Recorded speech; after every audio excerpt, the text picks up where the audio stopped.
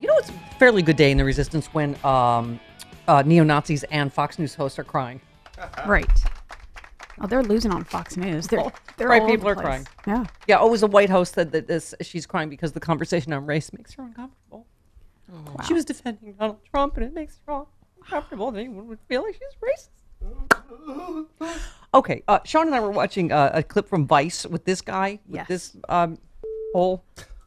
Yeah, he's blubbering and crying on camera today because he's under, he thinks there's a warrant out for his arrest. But this was him in the, here we go. Trying to make myself more capable of violence. I'm here to spread ideas, talk, in the hopes that somebody more capable will come along and do that. Somebody like Donald Trump who does not give his daughter to a Jew. So Donald Trump, but like more racist. A lot more racist than Donald Trump. I don't think that you could feel about race the way I do and watch that Kushner bastard walk around with that beautiful girl, okay? He would like someone more racist than Donald Trump. Okay.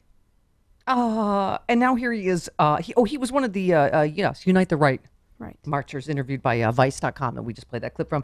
He released a weepy, rambling video of himself discussing the fact that the warrant was issued for his arrest. I contacted the local police. I called the Charlottesville Police Department, and I asked them, I said, I have been told that there's a warrant out for my arrest. Oh, no. And they said that they wouldn't confirm it, but that I could find this out if I, excuse me, that I could find this out if I wanted to go to a local magistrate or something like that. Oh, no. And I don't know what to do. I've emailed Stephen Tenney of the Keene Police Department. I'm sorry.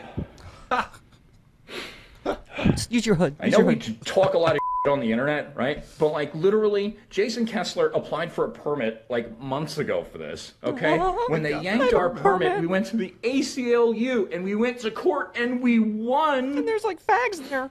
We've been coordinating with law enforcement the entire time. Every step of the way, we've tried to do the right thing. And they just won't stop. The extreme right thing. Oh, no. Please break out the tiniest of violins. He said, I don't know what to do. I need guidance. They won't stop. Our enemies will not stop. They've been threatening us. I'm terrified, he said to law enforcement officers in the clip. I think you're going to kill me. Oh, good. Well, you know who else might know about that? A black person. Why don't you go ask a black person how that feels? Every day. Every day of their life. I'm afraid to leave the house. Whiny little bitch. Ask a Muslim, ask a black, ask a Hispanic. Thank you. We've had a permit. They won't stop. Yeah, when you call one of the Jew lawyers at the ACLU, you... That beautiful girl too, Jew? What? Tell you what. I ain't racist enough. Makes me sick. Watch that dude walk around with that beautiful girl. But naturally, it just shows that they're all cowards. They're all punks. They're losers. Wow. Yeah, your hood is handy dandy for drying those tears. Jim, that is really...